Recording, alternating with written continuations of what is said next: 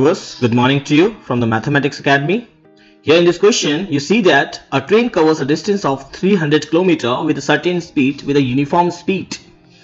And we know that the train starts from the point A and it terminates from the point B and cover 300 km in their journey.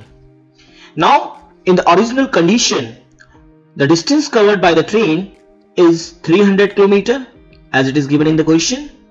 Let the speed of the train is x km per hour, and we know that the formula to find the time is distance over speed.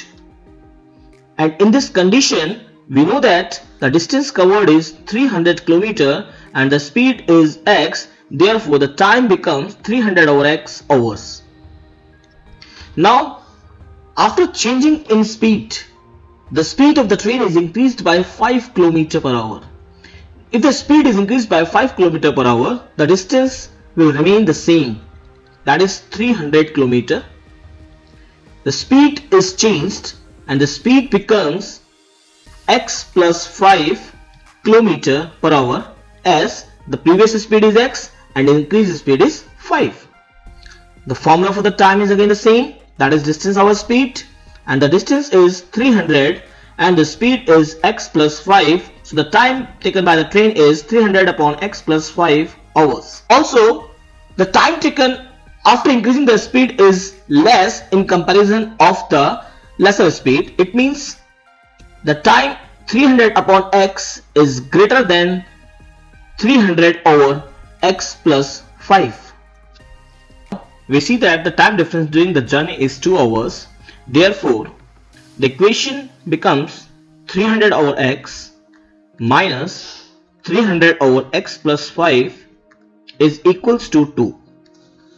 On simplify this equation, we just take simply LCM, that is x over x plus 5. Now we have to multiply. Therefore, 300 over x plus 5 minus, and 300 into x is 300x equals to 2. On simplify the brackets, 300x, 300 into 5 is 1500 minus 300x over x multiplied with x is x square and x multiplied with 5 is x5, it means 5x is equals to 2. And 300x positive cancel with 300x negative, and we left with only numerator part, that is 1500 over x square, x5 may be written as 5x is equals to 2. Now on doing the cross multiplication, here we get 1500 is equals to 2 multiply with x square plus 5x. On simplification, the right hand side we get 2x square plus 10x, and shifting the 1500 from left to right, we get an equation that is 2x square plus 10x, that is right hand side, and shifting from 1500, change their sign, that is minus 1500 equals to 0. We see that the whole equation divisible by 2, so on dividing the equation by 2, we get x square.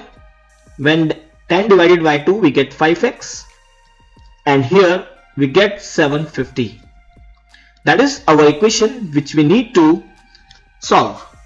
To solve the equation, first of all, the value of a, that is the coefficient of x square, 1, the value of b, that is the coefficient of x, that is 5, and the constant term c, that is minus 750. As we know that to solve this equation we need the quadratic formula, and the quadratic formula is x is equals to minus b plus minus under root d upon 2a. And all we know that the value of d, the formula of d is b square minus 4ac upon 2a. Now on putting the values here, we get the b as 5, so this is minus 5 plus minus under root square of the 5 is 25 minus 4 times a, the value of a is 1, and the value of C is minus 750 divided by 2a, and the value of a is 1, therefore 2 into 1. Now on simplification we get minus 5 as it is, plus minus under root 25, minus into minus is plus, and 4 into 750 is 3000 divided by 2. Again, on adding 25 and 3000 we get 3025 divided by 2, and we know that the square root of 3025 is 55. Now on proceeding the question, minus 5 plus minus square root is 55 divided by 2.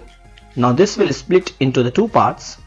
First is with plus and the second is with minus. It means minus 5 plus 55 divided by 2, and the another one is minus 5 with minus sign 55 upon 2.